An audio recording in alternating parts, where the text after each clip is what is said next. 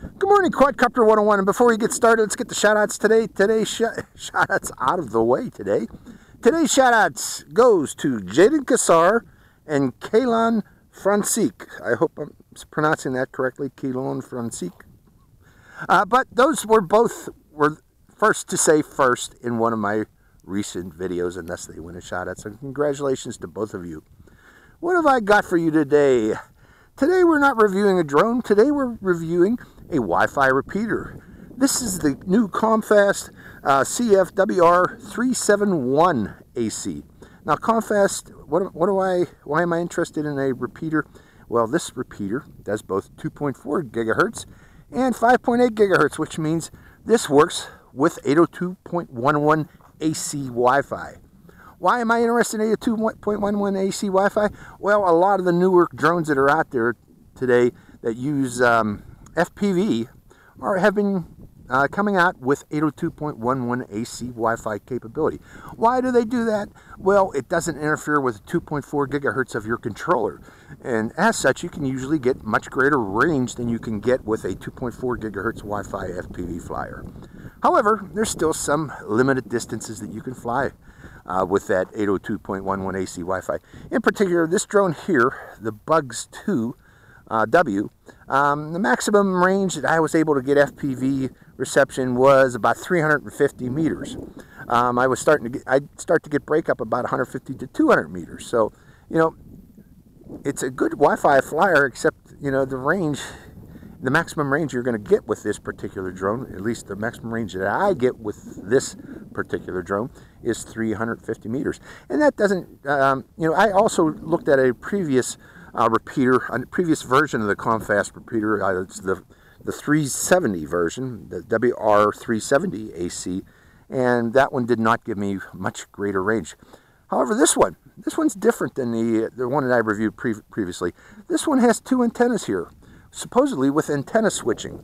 So whatever antenna is supposedly doing the best job of receiving and transmitting, that's the one that's going to be automatically selected by the repeater, and that will change and swap off as we're flying along, supposedly, to provide improved range. You know, and we're going to see today if I can get greater than 350 meters. If I can go further than 350 meters with this today and still get FPV, then this thing's working. Okay, so we're going to try it out. So hope you enjoy this flight. Let me go over I didn't go over this repeater yet. Now, you have to be very careful when ordering these things. COMFAST also makes another device which is not a repeater. It's a dongle that enables you to get Wi-Fi on your laptop. It looks almost exactly like this.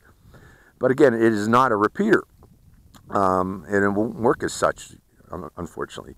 This one is a repeater. So what you need, again, to look for in the serial for this particular device is CF-WR371AC.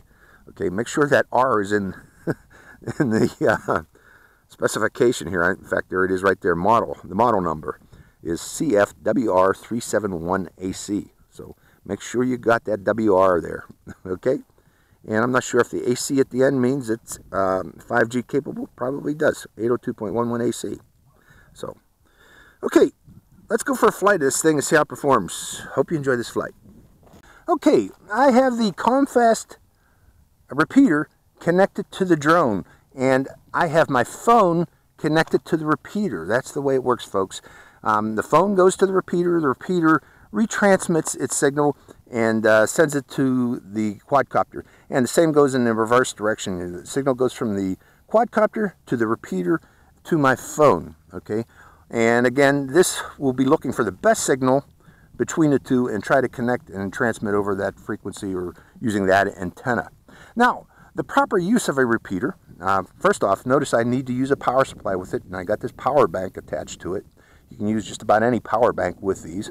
But the proper use, you should put this out along the intended route of flight. And I'm going to be flying toward the mountains today, but I'm not going to put it out 100 meters or something like that. The idea is you can get extended range because you put this down along the intended direction of travel, and that is how you get extra range. But what I'm hoping for is that these repeater antenna will also compensate for the distance, providing extra distance in addition to the distance that we get from by moving it over here. So let's go back over to where I'm going to take off from. I just moved it over there. Another reason you want to move it away from your phone is because the two of them are both transmitted on 802.11 AC, and your phone and the repeater can interfere with each other. So put a little distance between it. Okay, we should be good to go. Let's get it into the air first off. Starting the motors, giving it throttle. Now before takeoff here, I had calibrated the, actually it looks like I might need some more calibration there. Hold on, I want to see how steady it is in the wind. Got a little bit of a wind from the left here, but I want to do a recalibration. Hold on, folks. Maybe not. Maybe that's just the wind hitting it. I got some wind coming from that direction. So, okay, starting the video, or actually switching to video camera.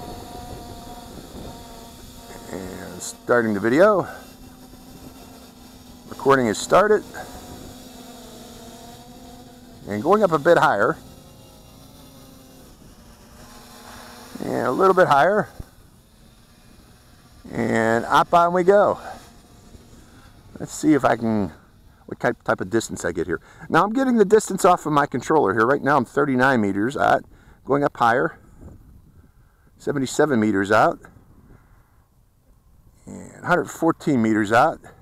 Still got good FPV. 163 meters out. 224 meters out. Let's plop it there. And I still have signal. Okay, let's go a little further out, pushing forward, going up a bit higher. 269 meters. Do I still got FPV? I still got FPV. 300 meters. And it's starting to get choppy here. Letting go of the stick for a second.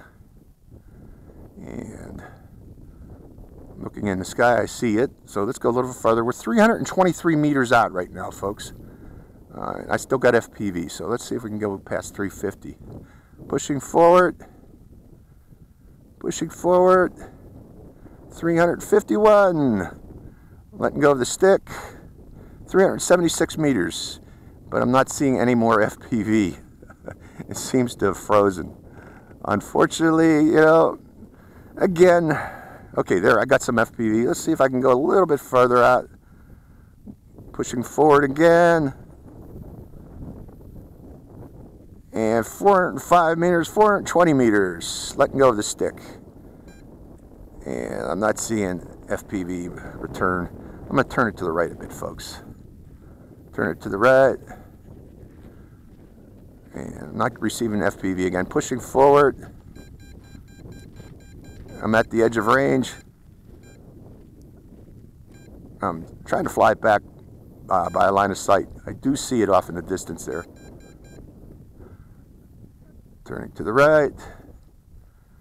I don't know if it's coming back or not. Let me check let me plop it there. 414, it is coming back, so the number's getting lower.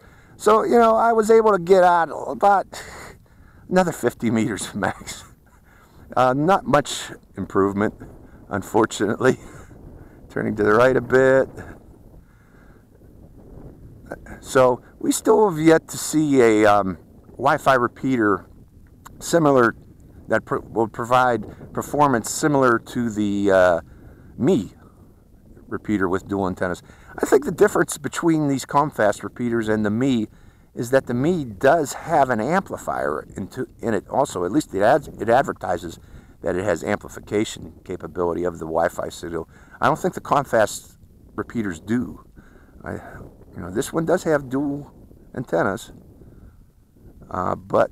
and automatic switching, but it does not seem to have that capability of amplification. And right now I'm not getting back any signal. I'm flying this manually, line of sight, folks. I need to turn to the left a bit. And some folks will probably ask, how do you fly 400 meters line of sight? Well, all I'm doing is seeing a dot in the sky. This is true, but it's a very important skill for beginner flyers that they should learn, and that is how to bring your quadcopter back when it's way out there, just a dot in the sky. And the way I do that, folks, let's bring it in and I'll show you that. Bring it down closer. Is when I'm way out there in the distance, let's plop it right there and I'll explain it. When I'm way out there in the distance, let's say the quadcopter is pointing in that direction while it's off in the distance, point it to my left. If I give it forward pitch, I should notice off in the distance that the drone is moving to my left. So all I need to do to bring it back to me is slowly turn left while I'm pushing forward on the stick. And eventually, the drone will fly back in my direction. When I notice that the movement stops going to the left, it should be coming back in my direction. The same way if the quadcopter is pointed off to the right, say it's pointed off to the right in some direction at an angle, and I push forward, I should notice right movement. And all I need to do to bring the drone back to me is keep turning it to the right, until that rightward movement stops and starts going in the other direction. And then that tells me it's flying back in my general direction again. So that's a very important but easy to learn skill. So that's something you should practice, folks. Okay, let's land this thing. We're going to call it quits. Let's see if I can get it on the pad. Get on the pad. Yeah, close enough. So what did we learn today, folks? Let me stop the recording. We got about 50 meters extra distance, and I think that's because I put the repeater a little bit down in my line of sight, or in the direction of travel. So I think this is how we got that extra distance, folks, is moving it down here. I probably could have got a little bit, maybe another 100 meters by putting it down 100 meters out, in fact. But I'm not going to do that. You know, I don't have time. I think the battery's getting low, but I think that's our main additional distance here, was because I moved this down here. Now, the limitation of this COMFAST, again, I don't think it has an amplifier in it. I don't think it's amplifying the signal. You know, we do have antenna switching, which probably provides improved reception, but no amplification of the signal going back or coming in the other direction. So that's why, you know, I think the COMFAST repeaters don't perform the same as the Me repeater does. So, and unfortunately, until somebody comes out with a 5.8 gigahertz repeater that also amplifies the signal, you know, I can't recommend using this versus just flying directly with your phone. So, hope you enjoyed this flight. This is Quadcopter 101, signing out. Okay, I thought it over. I still have some battery power left on that drone. So what I'm going to do is, I'm going to place this repeater about 100 meters down along my intended flight route. Right about here. Let me go a little further. We'll take it over to here. And we'll see if we can go past that 400 meters. Okay, so putting the repeater up. Yeah, I'm guessing we're about 100 meters, something like that. And aiming the antennas, if that really matters, I don't know. Let me go back to the car and we'll launch it again and see if that provides increased range. Okay, we still have 3 bars of battery. That's why I'm trying this. Starting the video recording again and starting the motors. Let's see, down and in. There we go. Take it to the air.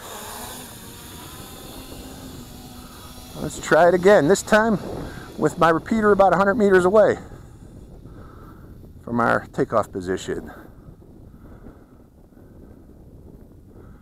Looking at the signal, 120 meters out. Oh, that's signal already. We're going to stop it right there, folks. That didn't seem to help, unfortunately. Oh, there we go. Pushing forward again.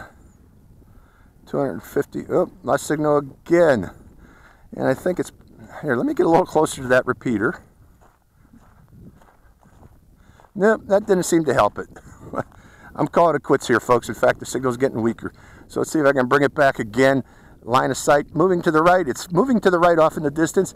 Turning right slowly, turning right, Continuing my turn right, increasing the turn right. Okay, the turn is stopped, and it's slightly moving to the left, but that's fine. Okay, it's still moving to the left, gonna give it a little left turn, and it's flying straight back, a little more left turn, and more or less it's coming straight back to me. Again, this is without return to home. Okay, this is a very important skill to learn. Okay, bringing it down, bringing it down. There's the drone up in the sky, turning and coming down. Yeah, just about anybody could fly long distance. As long as you can maintain line of sight on that drone, you should be able to bring it back to you very easily. Okay, we're coming back. The Bugs 2. Bugs 2 is a neat drone. I still kind of like this particular drone. But I don't recommend it for beginners, though. It is a brushless drone, and people can hurt themselves with this, or hurt property. Let's see. So that didn't seem to help it, but I did it just because people would be complaining. Moving that out 100 meters did not seem to help it much. In fact, it got worse. I don't know why. So I hope you enjoyed this flight. This is Quadcopter 101. Signing out.